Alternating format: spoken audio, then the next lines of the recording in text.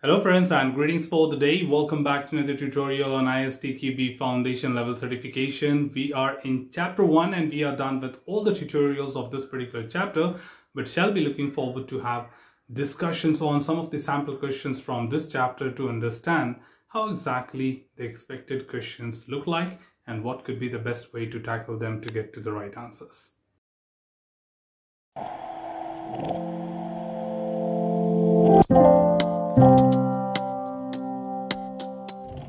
Well, to get started with, the very first question we have here on the screen is to talk about that which of the following statements describe a valid test objective. Now, we must at this point recall quickly that what exactly are those common test objectives which we have with respect to the test specifications, and we must look forward to recall them in order to get the right answer. Number one and most important tip at this point of time I would like to share is always try to get your answer first within your mind from your learnings and then look at the options, because sometimes the options are a little tricky, and if you start reading the options without bringing in your own result, you may get confused and get to the wrong answer also. So it is very important that you look forward to start talking about your learnings first, and once you have some conclusion in your mind, then look at the options. So right, the options here are option A, to prove that there are no unfixed defects in the system under test. I think that's a contradictory statement with respect to principle number 1. The principle 1 said that testing is just to show the presence of defect but cannot prove the absence of defect, and that certainly becomes a big challenge to say as one of the objective of testing. It's not one of the objective of testing and certainly cannot be taken for granted always.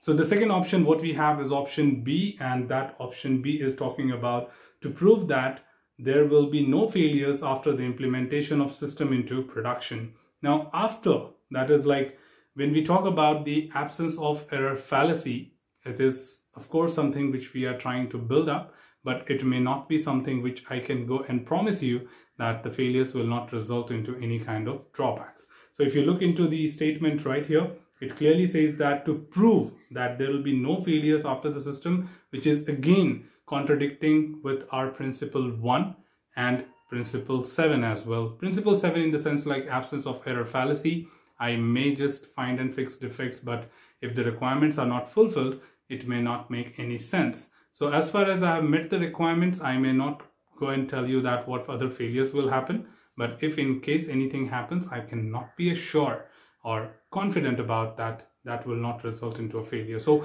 I cannot make any such statement as one of the key objectives of testing when I talk about that. Option C, when we are talking about here, we have to reduce the risk level of the test object and to build confidence in the quality level. That certainly is one of the key objectives what we have discussed and learned about, that as a part of testing, we try to, first of all, of course, we have risk identification process taking place, which helps us to identify the risk areas, and then proportionate amount of testing is being conducted to mitigate those risks. Sometimes we don't just mitigate everything, but we do bring down the level of risk, and certainly to gain confidence about the quality of the product, right? So that's one of the key objectives, but just cross-check with option D. The option D is saying to verify that there are no untested combination of inputs. I think contradicting with principle number 2. Principle number 2 says exhaustive testing is impossible, and there we say that we cannot just try everything, a set of combinations, in order to test a particular scenario. So that's not something which is very, very straightforward to say, that you have to check that there are no untested combinations, because there would be many, as we do not test everything what comes into the permutation and combination. So in that context, when we look at all the 4 options, once again, the right answer here is C, to reduce the risk level of test objects and to build confidence in the quality level is one of the valid objectives of testing. Well, looking on the next question, the question number 2, what we have here for you is, you have been assigned as a tester to a team producing a new system incrementally. You have noticed that no changes have been made to existing regression test cases for a several iteration, and no new regression defects were identified. Your manager is happy, but you are not. Which testing principle explains your skepticism? Now, of course, I think we are pretty much aware what exactly is being discussed, but I don't want to give you that straightforward. Rather, assume that even I'm not sure what exactly they're talking about. The most important thing what they're discussing in this particular question is, number one, that they're referring to things which are following a methodology of Agile. And second important thing, they highlighted that your existing regression test cases or regression test suite has not been revised over a period of time. And I think right at this point, I should quickly come back to the principles of testing and should think about one of the principles which talks about tests wear out, which clearly talks about that pesticide paradox. That means there's no point using the same test cases again and again as far as the product evolves over a period of time. So as the code is changing every single iteration, because the methodology is agile, every single sprint new code is being added, it is certainly something which I should keep revising over a period of time. A manager may be happy is just a diversion for you. Sometimes some statements you do find which are just a tricky one to give you a diversion so that you start thinking about it rather than concentrating on the answer. So let the manager be happy because we are progressing well.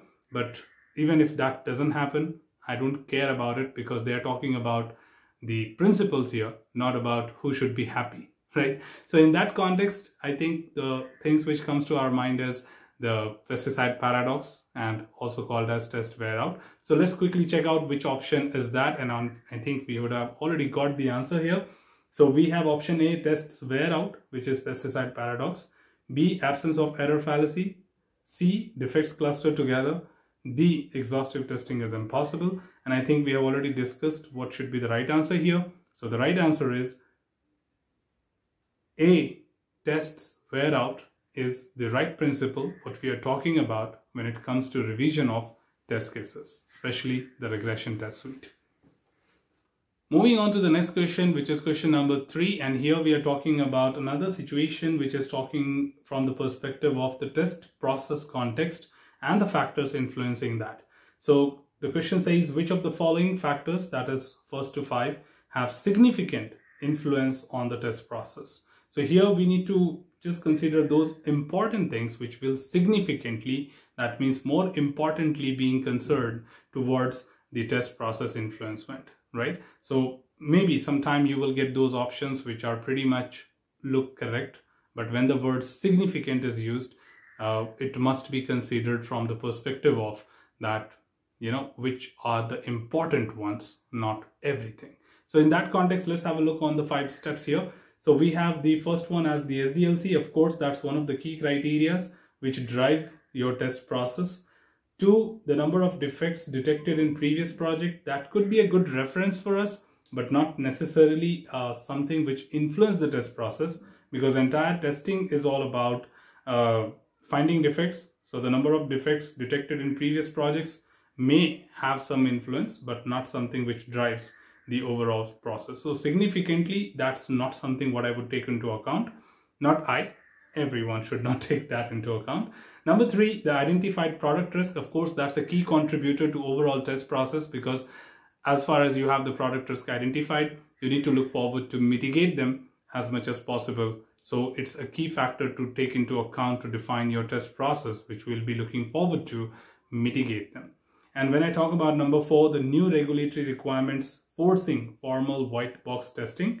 Now that's another interesting thing, which is number 4. It is the regulatory requirement without which, if in case you fail to fulfill these regulatory, contractual and standard driven requirements, then maybe your product may not go live, and that could be a big challenge for the organization at the end of the day. So yes, I should consider that also as one of the parameter. And 5th, the test environment setup. I think the test environment setup is something which basically happens as a part of the requirement of the business and the product, and that has nothing to drive your test process. So it does not have significant influence as a part of the process, but yes, it is one of the activity which we do conduct, but it does not drive the test process as such, right? So in that context put together, we have 4 options. So option A says 1 and 2 have significant influence. No, 2 is not considered as one of the relevant one. B, 1, 3, 4 looks correct. C, 2, 4 and 5 can be ruled out, and D, 3 and 5 can be ruled out. So I think put together, the right answer here is B, where it is saying first, third and fourth, which means the SDLC, the identified product risk and the regulatory requirements are certainly one of the significant contributors from the given list. Of course, we do have many, but from the given list, these are the three items which are significantly going to influence your test process. So that's all from these sample questions team. Of course, we do know there are many others, so we'll be creating a separate playlist later after this to guide you with all other sample questions with explanation. But for now, these three sample questions are just enough. So you should get an idea from here. More importantly, the knowledge is more significant to get to the right answer. So that's all from this particular tutorial team. Should you have anything else, feel free to comment below. I'm always there to address your queries and answer them well. Till then, keep learning, keep exploring, keep understanding the context. Thanks for watching the video team and happy learning.